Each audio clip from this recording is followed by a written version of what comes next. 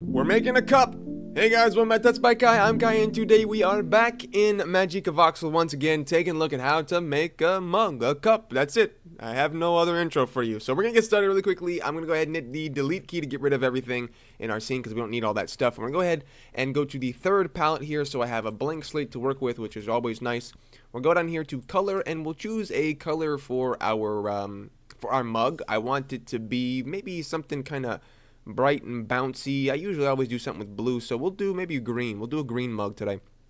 And instead of with I say this all the time, but instead of going 100% with saturation, we will go we'll bring the saturation down so it's not as vibrant, so it's not as harsh on the eyes, and we'll shift it a little bit to the yellows for this actually. So that looks pretty good. I'm gonna go ahead and hit the B tool up here for a box, and I'll go down to the grid and turn the grid on so we can see what we're doing a bit easier. And we'll make sure this is on attach so we have a little bit of stuff to work with here. And I'll just go ahead and I'll just draw a box around there. And you can see down at the bottom, you see those numbers moving down there? We want to make sure those are the same for the X and the Y because we want our mug to be the same size. So I'm going to do something kind of miniature here. So we'll do maybe 6 by 6. We'll do 6 by 6. There we go. So we'll do 6 by 6, and now we can go ahead and go up to this L tool right here, and we'll just add on the edges all around our mug. So this will just be all the way around, just like that, and then we can use the F tool, which is the face tool, to just pull that up like that. So that looks pretty good. So that's the basis for our cup. We're done. No, I'm joking. We have to make a handle, so we're gonna go ahead and go to the voxel tool here. We'll just put 2 voxels there. Put 2 voxels there, and we can use the face tool to just pull those out by clicking on both of those. Go back to the voxel tool, just put 1, 2 there, and then we can use the face tool to pull that down. Now we have a handle, which is nice. We can actually pull this handle back one if we wanted to by going ahead, hitting face tool 1 time right there, then going to erase, and then just erasing that inside right there. Give it a little bit of a bigger handle, which looks nice. We can do that. Yeah, sure. Inside, this is the big thing right here. You want to decide. You have to make a very, very, very big decision right here. All right.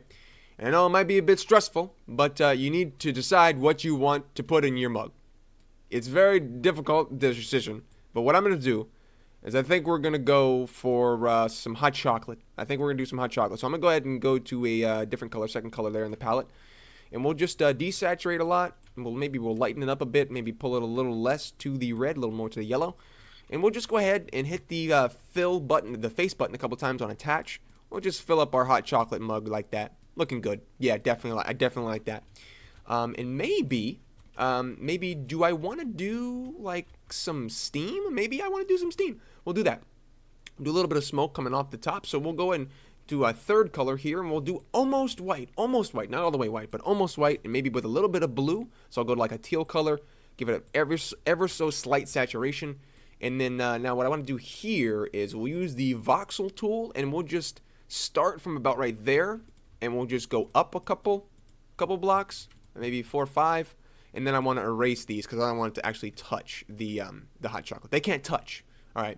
So now we need to go to attach, and I'll just kind of sprinkle these in, and maybe get it a bit thicker right here maybe, and then we'll just go up kind of in like a diagonal snake kind of looking thing like that. And I want to start tapering it off now, try and make it look like it's going forward a little bit more, just rotating constantly to see where I want to get rid of voxels. Alright, so I think that looks pretty good like that. I want to go ahead and grab this select tool here. We'll just drag a box over top of that. Use this move tool to move it down a little bit, maybe over a little bit, something like that. Maybe connect those up.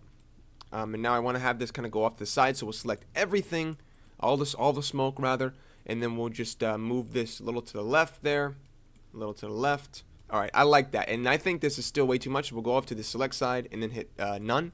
And I'm going to get rid of all of this right here. So we'll just have those 3 voxels. Those 3 voxels definitely let us know what's going on. They let us know that it's hot. Maybe even just 2. Actually, no, I want to undo that. I want to put 1 right here, and then when I want to erase that one. Yes, that's what I want. That's perfect. That's perfect. I love it so much. All right, we're going to go to isometric right now. We're going to hit this ISO camera instead of perspective. Looks much better.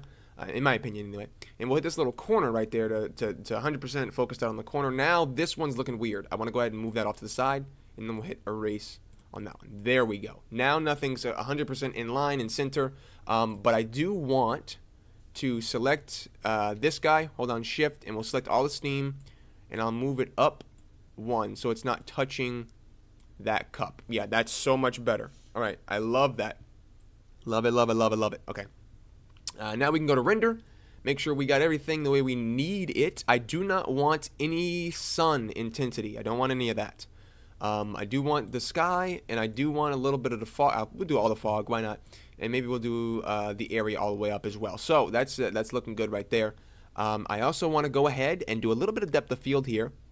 So what I'll do is we'll make these sizes better. So we'll do 2,000 by 2,000, and then we'll bump the sampling up. All right, so I think that looks pretty good for our cup right there. What I want to do is that before we sign off really quickly, I do want to change the color of this handle though. It's bugging me. I want to do a yellow for the handle. We'll desaturate once again. Never want to go 100% saturation. We'll go to voxel, make sure we're on paint, and we'll just paint these voxels here just to make sure that they're yellow. And I want to put this back where it was. So we'll go ahead and go to face select, attach that one, and then erase this side right here. It was just too big to me. Now with the actual green cup itself, I want to go ahead and get another green color here, but I want to make this one a bit darker.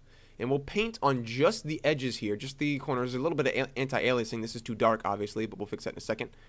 So that looks good, like that. And I want to go all 3. We'll do all 3 edges right here, and you'll see why in a second. Because we're going to do 2 levels of anti-aliasing really quickly here. There we go. And right there. So we'll just go ahead and lighten this, and then saturate it a bit more. Bring it to the blue.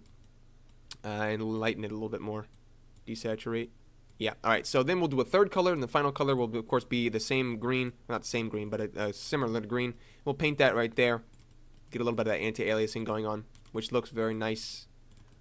So there we go. So on all of those corners there. And let me turn grid off for a second. Yeah, alright, so that's a little too dark and a little needs to be saturated, and we'll pull it to the blue a little bit more. There we go. That's what I'm looking for. And we got a yellow. I want to do the yellow. We'll push it to the red side. And then we will desaturate. Same thing for the edges of the handle right there as well. And we'll do maybe one more. Just an even darker of an orange, like reddish. Something like that. And we'll just do one of the edges right there, and we'll alternate. Yeah. That needs to be saturated. Brightened. Pulled a little to the yellow. There we go. That looks good. I like that. I like that. I like that. And finally, for the hot chocolate, I want to do a double chocolate layer. Double chocolate. That's funny. So we'll go ahead and paint that right there in the middle. We'll, of course, saturate it, brighten it, desaturate a little bit, pull to the red. There we go. Looking good. I love it. And then one more. I know. And then we'll just get a little bit darker of a color right there on that edge. Of course, we need to brighten that, saturate it, less red. Actually, darken, rather. Desaturate, less red. Saturate. This is a process. There we go, right about there. Like it. I love it. I like it. All right. So that's going to be it for our hot chocolate. After all, back to isometric, and then back to the rendered viewport. There we go. That is beautiful. Hope you guys enjoyed making some hot chocolate with me today. I want to go ahead and do some depth of field as well. So we'll go ahead and just click on an area that we want to be in focus, which is about right there. And then I'll just turn the depth of field up just ever so slightly. Maybe a little bit of exposure, a little bit of vignant. We'll go ahead and go to aces, turn that on because I love the way that looks for this. And then, of course, we'll do a little bit more depth of field. Click that right there. A little bit of exposure. Yeah, that is going to be it for today's hot chocolate and MagicaVoxel. We can go ahead and rotate this a little bit if you want to. Something about right there maybe instead. Yeah, I love it. I like it so much. I love voxels, and you guys seem to love voxels as well. So let me know what you want to see voxelized next time, and I'll see you guys in the next one. But until then, bye-bye.